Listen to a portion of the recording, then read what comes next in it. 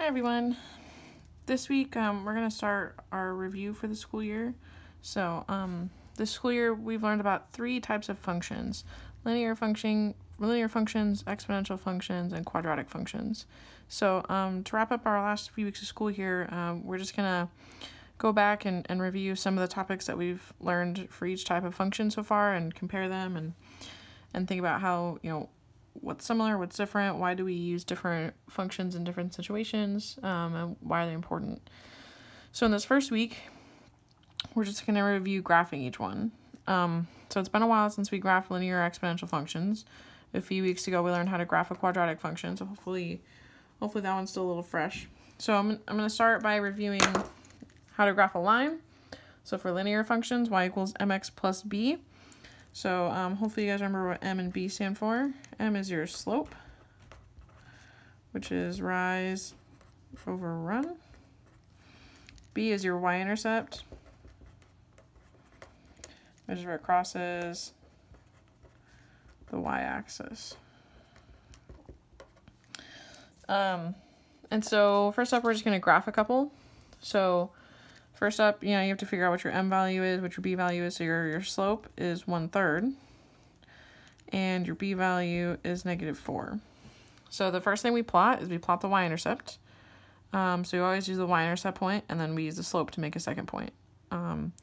So the y-intercept is at -4.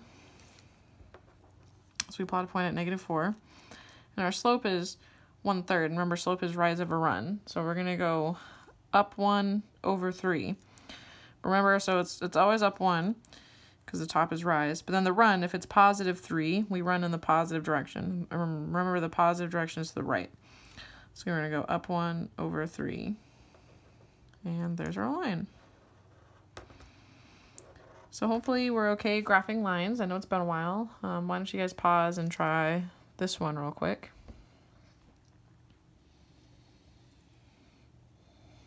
All right, so for this one, your slope is -1.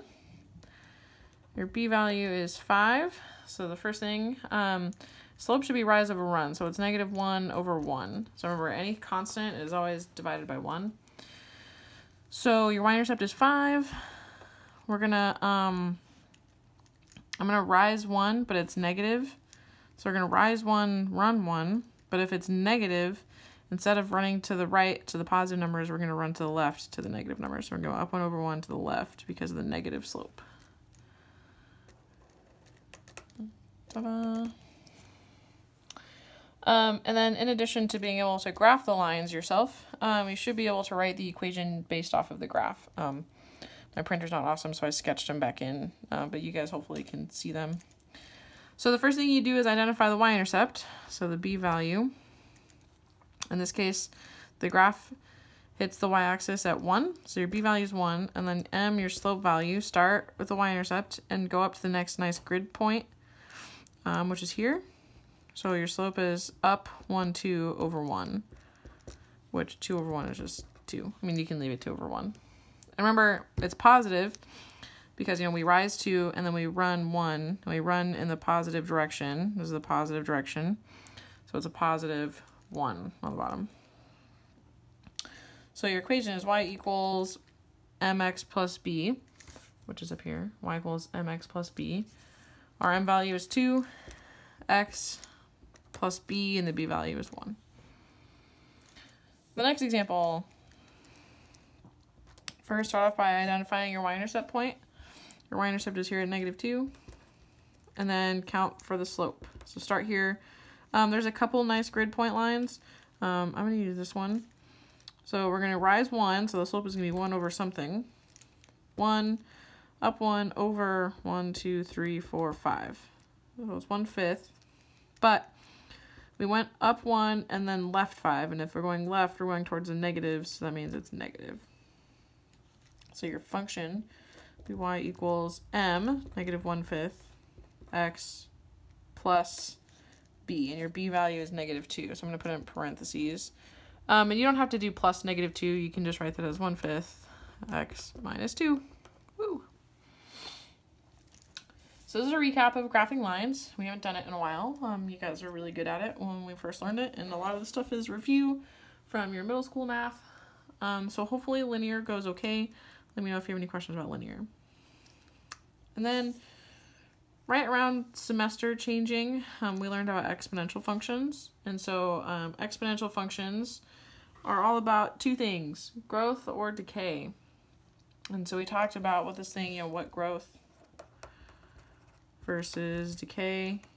And if you guys remember, there's lots of applications for growth and decay. We talked a lot about like monetary applications or bacteria populations, or even so my examples are always like population or money. And I'm just gonna focus on positives with you guys. I usually used money when we were talking about negatives. So we're just gonna stick with like the population type model. So like for example, population grows or decays, or like anything in biology is usually modeled by a growth or decay model. But the structure is y equals a times b to the x. Remember, it's called an exponential because the exponent is your variable. The a value out front represented your y-intercept. And your b value, so a was your initial value. So it's like your starting point. So a is your y-intercept, it's your starting point. B is your exponential factor. So this is where growth versus decay comes in. It's growth if your b value is greater than 1, and it's decay if your b value is less than 1. So if your b value is like 3, that means you're tripling every so often, and so it's growing. If your b value is like 1/2, that means you're cutting the population in half each time, so the population is decaying. And then to graph it, so a is your y-intercept, and then so that's always the first point you plot is your y-intercept, so it's always 0, a, and then your second point is 1, a times b. And remember, that comes from, if you plug 1 in, a times b to the 1, well, b to the 1 is just b, so it's just a times b. And so that's why we use the second point. And remember, you can plot as many as you want, but these are just the two easiest points. You need 2 points to graph, so these are the two we'll plot because they're the easiest. So for this first example, let's just figure out, first of all, is it growth or decay? So look at your b value. Your b value is less than 1, so this is a decay graph. So that means you start high and end near 0. And near 0. Remember, you don't ever cross 0. It just gets really, really close. Because if your population is decaying, that means you start with a lot and end up near 0. So the points we're going to plot, the first one is your y-intercept is 0, 4, because it's your a value. So your y-intercept is 4. And then your second point is 1, a times b. 4 times 1/2. Half of 4 is 2. So 1, 2. And so there's our two dots. Remember, an exponential graph looks like, it's like a curve, kind of. So we start really steep, and as time goes on, we get really close to 0 really quickly. So it'll look something like that. Now over here, for this example, remember your b value is the one that's got the exponent. So our b value is 6, so that means it's growth. Because your b value is bigger than 1. If your b value is bigger than 1, it's growth. Remember, the b value is not the first one, that's your a value. A times b, your b value is 6, so it's growing. So that means it's starting near 0. You start with not a lot of people, and it gets really big. So that means you start near 0, start near 0, and then get really big. Get really big. There, great. So your y-intercept point is 0, a, and a is 1/2. And then your second point is going to be 1, a times b. 1/2 times 6, half of 6 is 3. So your y-intercept is here at 1/2. Up next, you got 1, 3. So we start near 0 and get really big really quickly. Woo. going to do a super good job with this graph. But all right, so then similarly to linear equations, we've also worked backwards and we've written equations based on exponentials. So remember, the first thing to identify is it growth or decay? So for this one, we're starting up high, we're starting high and then getting near 0. So if it starts big and then ends near 0, so it starts really big and then ends near 0, so your population is really big and it's getting smaller and smaller and smaller as time goes on. So that means this is decay. Versus this one, we're starting near 0, then it gets really, really big. Starts near 0 and then gets really big. So if you start near 0 and then it gets really big, this is growth. It's growing as time goes on. So, and then to write the equations, we're just going to use our two friendly points. And I have them on my graph because that's what I used to graph them because it didn't print well. So there are 2 points you need, 2 points. You need the y-intercept, and then you need the 1 comma a times b point. So to find the y-intercept, you just look at, where does it cross the y-axis? It crosses at 2. So the y-intercept is 0, 2. And then at x equals 1, your output is 1. So it's 1 comma 1. So that means this is your a value, and this is a times b. So far we've got y equals, we know it's 2 times the b value to the x. So to figure out what the b value is, we know that it equals 1. So 1 equals a times b. We know the a value is 2, so 1 equals 2 times b. So to get b by itself, we divide both sides by 2. So the b value is 1/2. So there's our function. And then let's double check. The b value, is it less than 1? Yes. And it should be because it's a decay graph. Because it's decaying, your b value should be less than 1. It is. We're good to go. Now, for example, for this graph, your b value should be greater than 1 because it's growing. So we'll just make sure that we check that when we get there. So once again, you need 2 points. You need the y-intercept, and you need 1 comma a times b. All right, well, the y-intercept is 0 comma 5. So that means 5 is your a value. And then at 1, the output is 10. So we have 1 comma 10. And so this is a times b. So setting up the equation, we've got y equals, we know it's going to be 5 times something to the x. So now we just have to solve for the b value. So we know 10 equals a times b. A is 5, so 10 equals 5b. So your last step is divide both sides by 5. 10 divided by 5 is 2. So your b value is 2. Sweet. So we plug in, now we're done. And then just to double check, it should be a growth function, as we can see that it's growing. And so that means our b value should be greater than 1. 2 is bigger than 1, so it's growth, and we're good to go.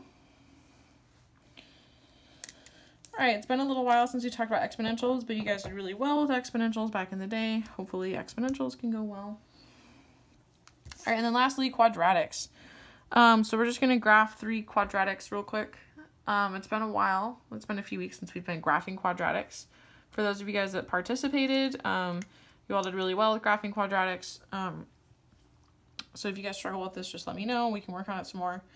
So let's recap. So the first thing, you guys know now that, the quadratic function is ax squared plus bx plus c. And so you guys know that your first step is, always label a, b, and c values because you're going to need them one way or another.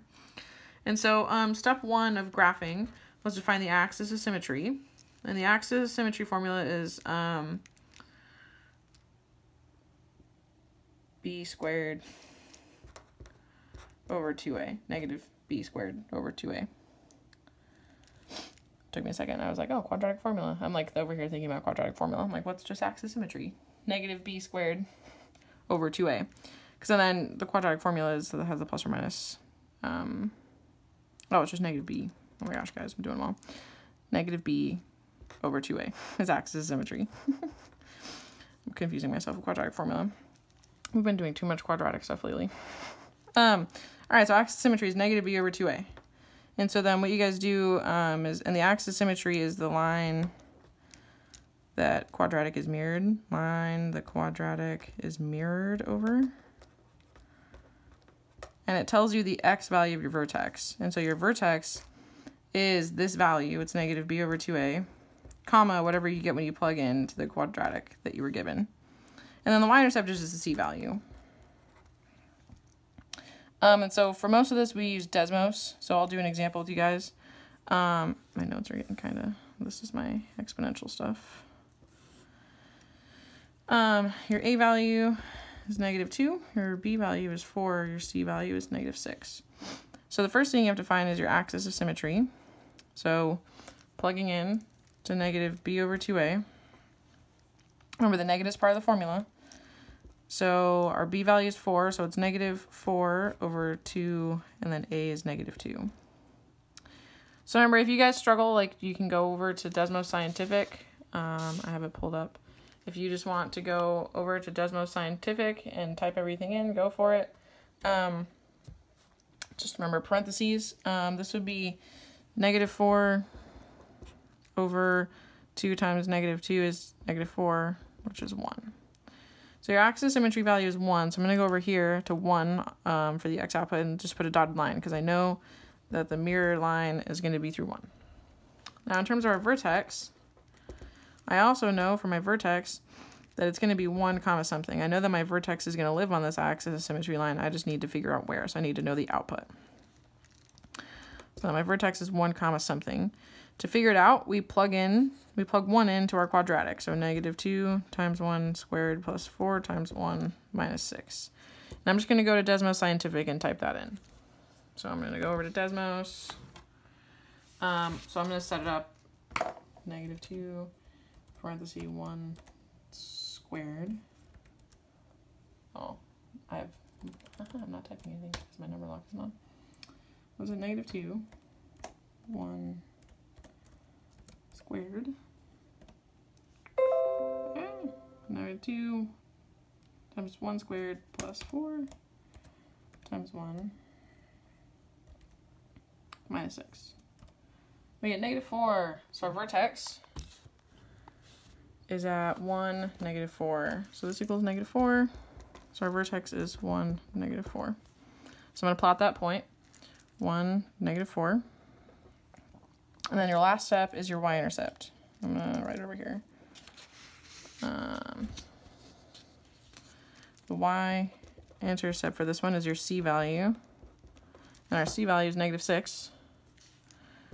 So my y-intercept is 0, -6. And then the last step, a quadratic, you have to mirror the y-intercept point. So in terms of the axis symmetry line, this point is 1 left from the axis symmetry line, so I'm going to mirror it by going 1 right in the same spot. And there's our quadratic. All right, so let's do a couple more. Number 10 is similar, but it'll be a little bit different. So first step, a is 2, b is -4, c is 6. So step 1 is find the axis symmetry value. So plug in -b over 2a. So the b value is -4. Remember, the negative doesn't mean the negative for -4. You have to plug in. The negative is part of the formula. -4 over 2 times 2. -4 is 4. 2 times 2 is 4. So your axis symmetry is again at 1. So I'm going to put my dotted line at 1. That also tells me the first part of my vertex is going to be 1 comma something. 1 comma something. So we're going to plug 1 in. 2 times 1 squared minus 4 times 1 plus 6. So we'll head back to Desmos Scientific. And this one's really similar, so I'm just going to we're plugging 1 in again, so I'm going to delete stuff. 2 times 1 squared minus 4 times 1 plus 6. So we get +4. So when we plug 1 in, we get 4, so that means my vertex is at 1, 4. So 1, 4. And then last up, my y-intercept is at 0 comma the c value, and in this case the c value is 6, so 0, 6. And last step, it's 1 to the left from the axis symmetry line, so I'm going to mirror it 1 to the right, and I've got my 3 points. There's our nice parabola, and we're good to go. All right, why don't you guys pause here and try this third example. The quadratic graphing is the hardest by far.